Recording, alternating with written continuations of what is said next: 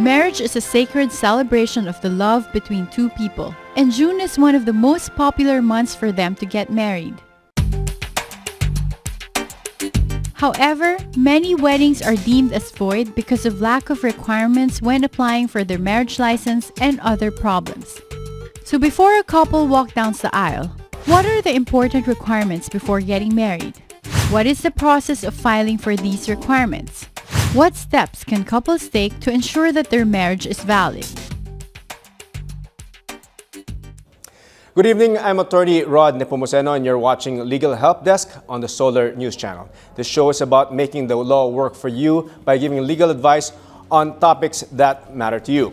Now tonight we'll be discussing your legal rights on the issue of marriage, what you need to know about the basic but pertinent requirements that are needed before the big day and what you need to do to acquire them. Now tonight we are joined by Attorney Fina Tantuico, President of the UP Women's Lawyers Circle and a professional lecturer at the UP College of Law and the Lyceum of the Philippines College of Law.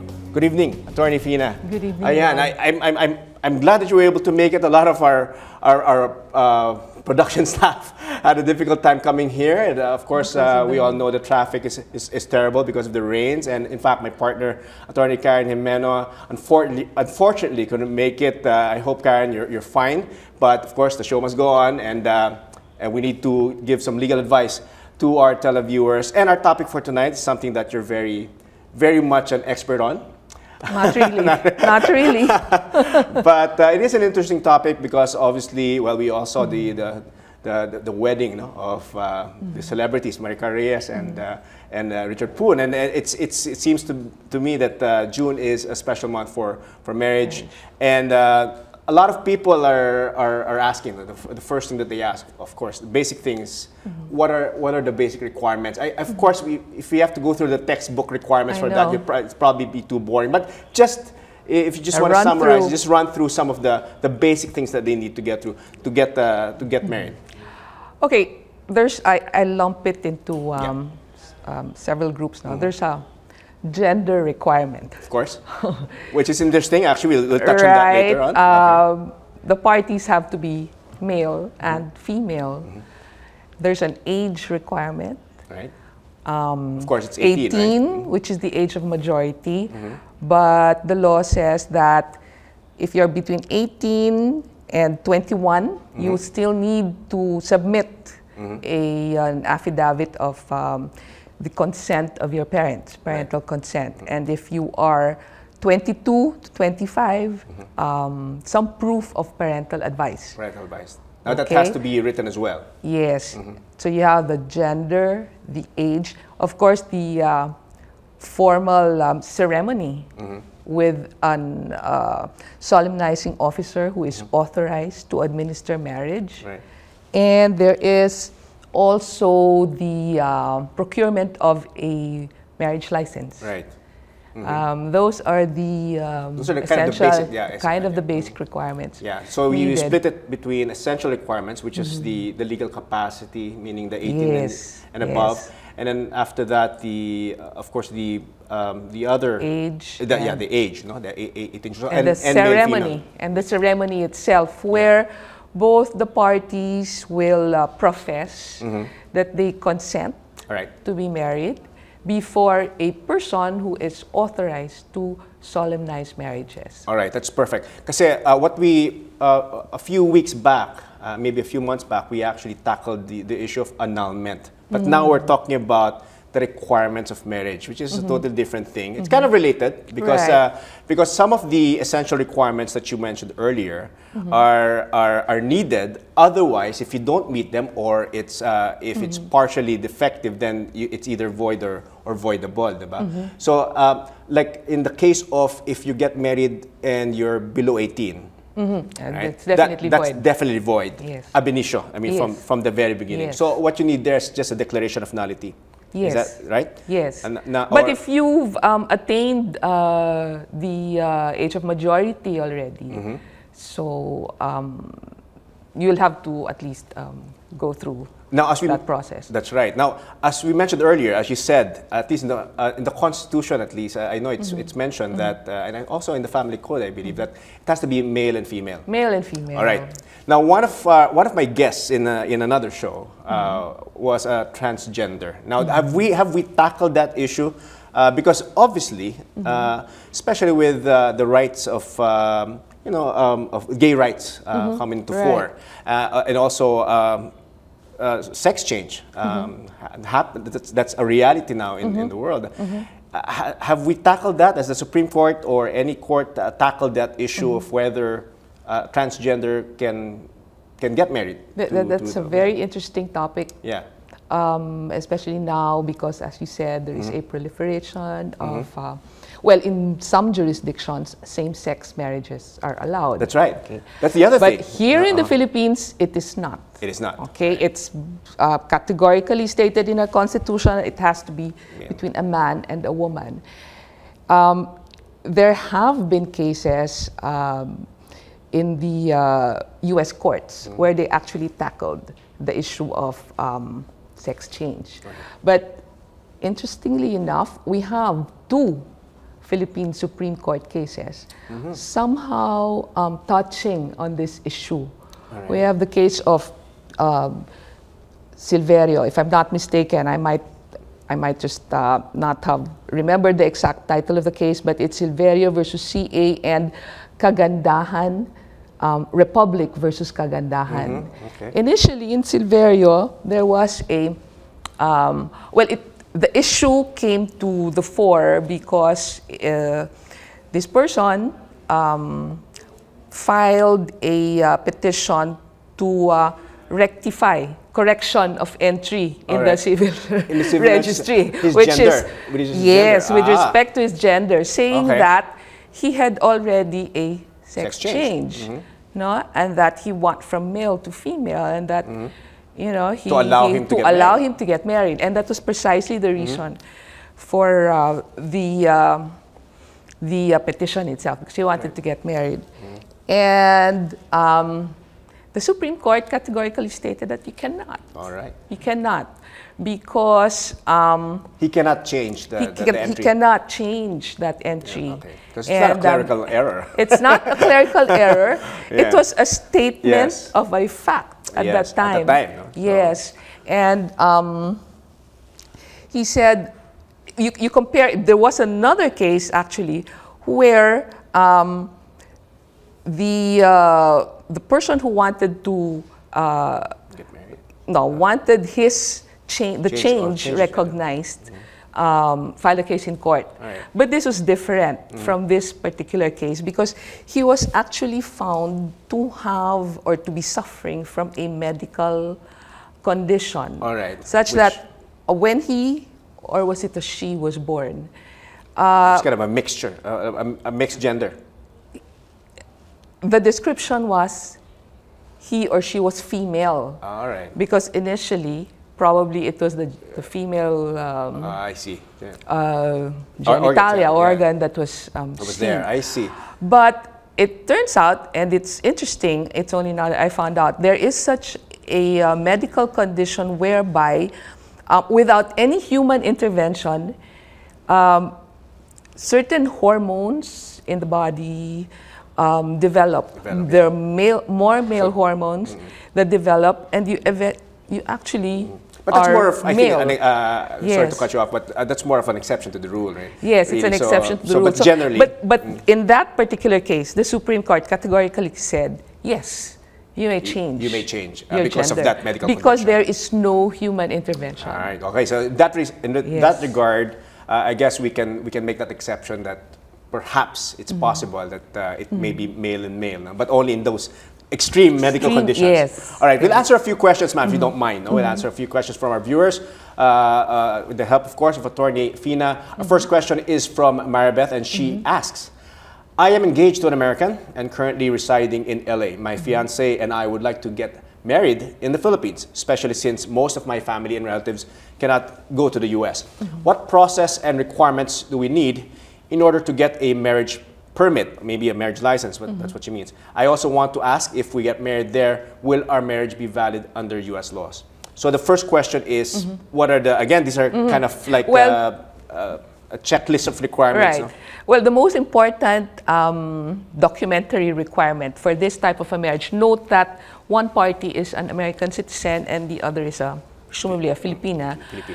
The foreign party must obtain from the consulate here a certificate of legal capacity to marry. All right. Okay. That is a requirement. It's stated in the family code. And then they have to go through the usual process, which is that they should obtain a marriage license. But they will have to submit that certificate. Yeah, their marriage here will be valid in the U.S., right? It'll be, yes, yeah, of course. Will be considered just like any other marriage. Just like any other marriage, yeah. yes. Of course, that presupposes that the American fiancé is single, because if he was a divorcee or if he was a widower, we would require additional documents, right? Like a certificate of death, a proof, and, yes, and certificate of divorce. Yes. Okay, good. Now our next question is from Nicola via Facebook, and it reads, I read that my fiancé and I have to attend seminars, prenuptial, marriage counseling, family planning, etc. Is this really a requirement? Do we really need to attend these, or is this only for church weddings? Is there a possibility to skip all these seminars? I think the seminars are required for you to secure a marriage license. A marriage license, yes. And these seminars are required for those who need either parental consent or parental advice. I see. Okay, so if you fall within that category, meaning that you still need parental consent, and that has to do with age, then you will have to attend all these seminars. Otherwise, if you do not, and you are not able to present a certificate attesting to your attendance, then this may delay the processing of your marriage license. All right. Just to clarify for a lot of televiewers and our folks out there, because there seems to be a confusion, and in fact, I got questions on my Facebook earlier between the difference between a marriage permit, a marriage license, and a marriage certificate. So maybe we'd like to clarify that the permit and the license are essentially the same, right? That's essentially the same. You need that as a requirement to eventually get married, and when you get married, that's when you make a declaration, and when you make a declaration, that's when you write it down, that's where you have it on the certificate. So just to clarify that. Right. I suppose when you say marriage certificate, it's the marriage contract. Yeah, the marriage contract, that's the marriage contract. All right? Yes. Now, our next question is from Lani, and she is asking, how much is the total cost? Oh, we're getting to the cost part.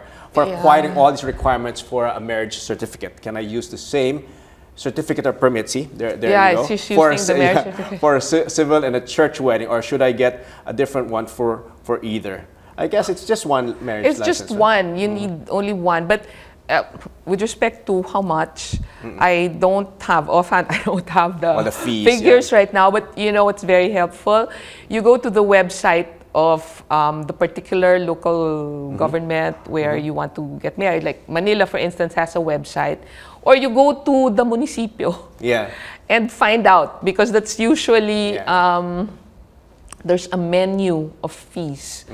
And one of them is the fee for the marriage license. Now, just to clarify, the lack of attendance in these seminars will not make your marriage void or voidable. It's more of you not being able to get or secure a marriage license, right? Yes, it will suspend the issuance until after 3 months. If I remember correctly, my family code. And just for the audience out there, how long does it take normally? Once you've submitted all the requirements, how long does it take to get the license? There is a posting requirement of 10 days.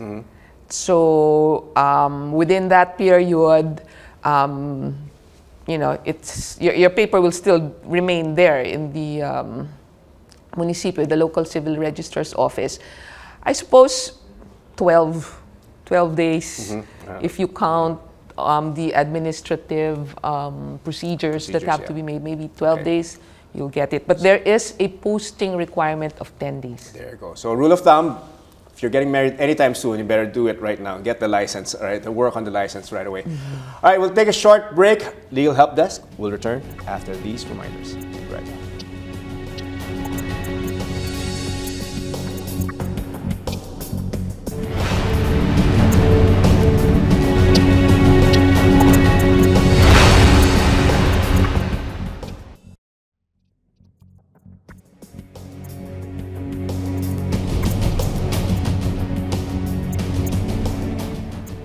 You're still watching Legal Help Desk on the Solar News Channel, and we're still joined by Attorney Fina Tatuico, President of the UP Women Lawyers Circle. Ma'am, one of the questions that seem to abound for people who are getting married is prenuptial agreements. Is this a necessity, or can people do away with prenuptial agreements? Well, it is not a requirement, but more and more people are discovering the practicality of having one, especially because of the property relations governing that govern now with the enforcement of the family code.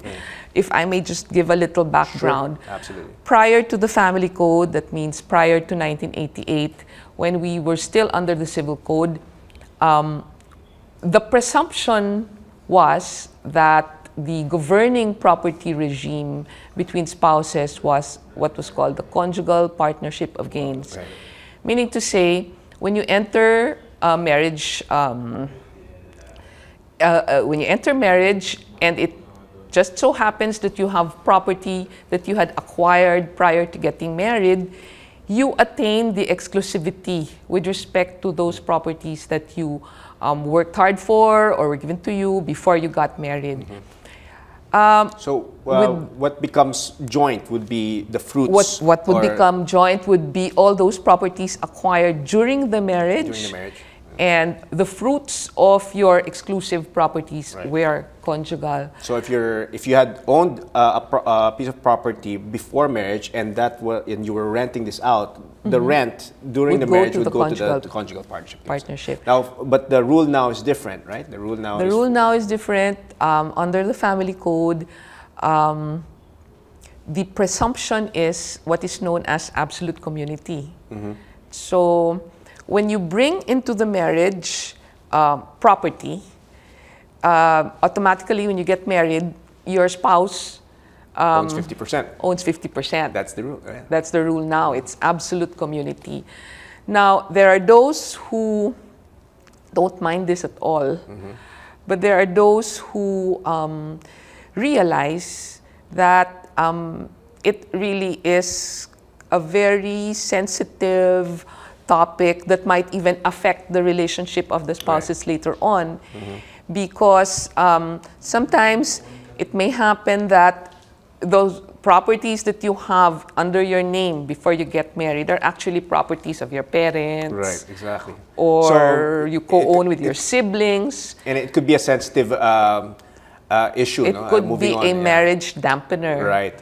So I guess what our message here is that not only should you be concerned, ladies and gentlemen, of your legal capacity, whether you're a man or a woman, or whether you pass through the essential and formal requirements. No? But what's also important to consider are the property regime that will be governing your marriage. That's also one thing that you should really be concerned about when you're planning to get married. Right. Now, let's continue answering some questions, ma'am, if you don't mind, from our viewers. Our question is, the next question is from Erwin. I was a witness to a friend's civil wedding, and the attorney at the city hall where they held it told my friend that they need to get a third witness because the other witness was the bride's sister. Can I ask why this is? Or I read that the witnesses should be of legal age and nothing about their relations to the couple. Would you know of any rule sort of like violating or prohibiting a sister or a brother from being I can't think of any because the law is quite categorical. It just needs two witnesses. It just needs two witnesses who are the age of majority. Yeah. So Erwin, that that person was wrong, whoever was advising you. You know, basically, any witness who's above 18 is allowed. Now, ma'am, I would like to ask just a quick one. A lot of people are asking, are there exceptions to the rule that you require a marriage license before getting married? Are there cases where you don't need a marriage license? Yes, the family code is quite categorical also with respect to certain circumstances that don't need a marriage license. One of this is a marriage performed or entered into at the point of death. Yeah, or articulo mortis. Articulo mortis. Yeah. Okay. Yes, that's one. And also, there are instances when a party lives far from a municipal hall, the municipal, which makes it impracticable to get a permit. To get a permit, that's one also. And if I'm not mistaken, also what we call common law relationships. Right. So basically, if correct me if I'm wrong, if you've been living in, and I think this also to discourage live-in per se, no? Is that if you've been living in for 5 years, if you've been cohabiting, then this is one exception where you don't need a marriage license. All right. So you need what is the proof that you need to show that you've cohabited?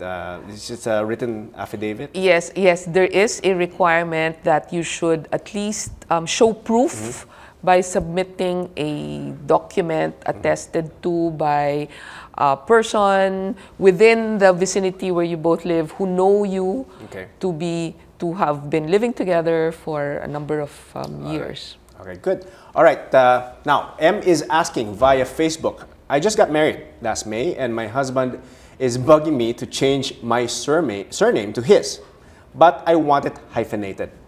How do I go about changing my name, and what are the steps and requirements for this? So, you can actually use your maiden name hyphenated with your husband's surname. It's okay. Yeah, you don't need to take on just your husband's family name. Right? Yes. In fact, you're even allowed to still use your name if you'd like to. Now, what are the steps? I don't recall of any particular steps. No, I guess this will just happen as a matter of course. Like if you're applying for a driver's license, and it used to be that it was you obtained it when you were single, and if you renew it, you're already married. Then you just show proof that you are married and that you are going to use this name in your driver's license. The same with the other IDs that you have, and you just use it. I think it's more from a practical standpoint. It's more from a practical standpoint. For example, you're getting a passport, you're getting a driver's license, and you're already married. So sometimes it just causes confusion if maybe your passport is still your maiden name, and then your driver's license is your married name. So I think it's a matter of your choice. But I think for practical purposes, because you're married, and usually in some IDs would require your married name. I think it's most practical that you have your married name, but you can have it hyphenated. That should be no problem. It hyphenated. All right. Now we have a question from Ida via Twitter. What are the reasons for a marriage to be declared void? We were talking about that earlier. Some of the grounds. No? If the marriage was found void, should they marry again? That's kind of strange. Or do they just need to fix whatever paperwork is needed? I guess what she's saying is that if for example, it's a marriage void ab initio. Let's say they got married when they were 17, and they know that, and they realize that should they just remarry? What is the best solution there? Do they have to first have a declaration of nullity and then get married? Let's say they still love each other.